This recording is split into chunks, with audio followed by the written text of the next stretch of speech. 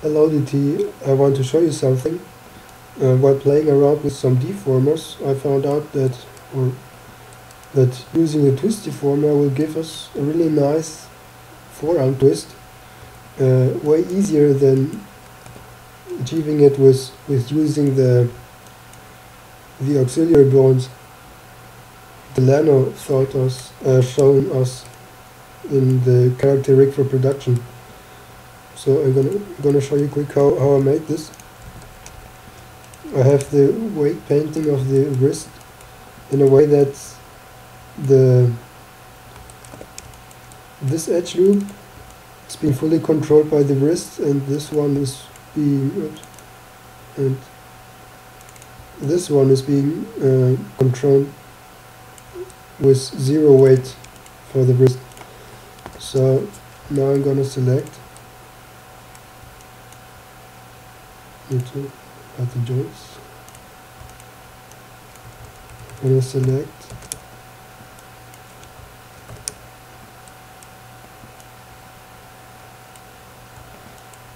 those edge loops here,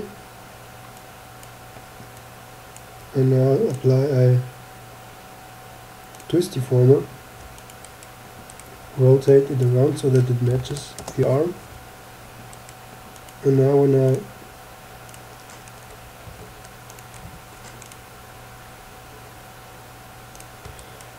I adjust the start angle, the arm will twist.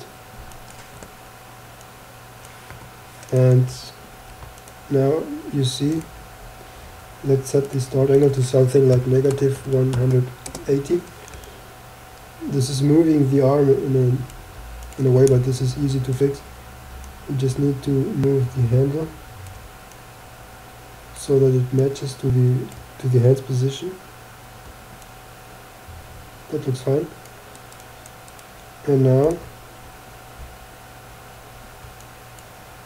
oops, you can have the arm twist. Now, so when I now move the hand, I can get a really nice twist using the twist deformer, and this really does preserve the volume. So now let's check this in high resolution. And now the only thing I need to do is to parent the twist handle to the forearm joint so that everything moves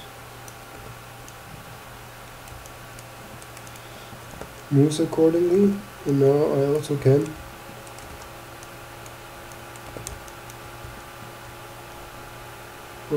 wait, need to find that handle.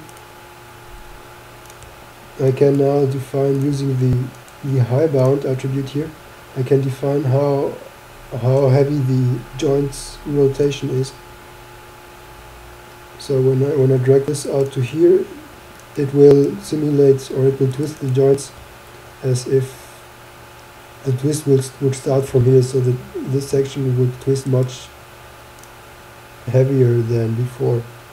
So I find a value of 1.5 looks very nice.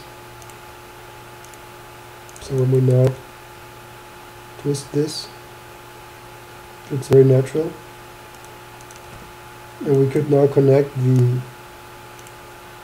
the start angle attribute to this controller's rotation instead of setting up the whole system using our auxiliary deformers. But my question was now, is this really efficient? I find this is really easy to set up, and it gives us really nice results with volume preservation and all that stuff. But why wouldn't Delano use this? So that's my question. Any comments would be welcome. See you around.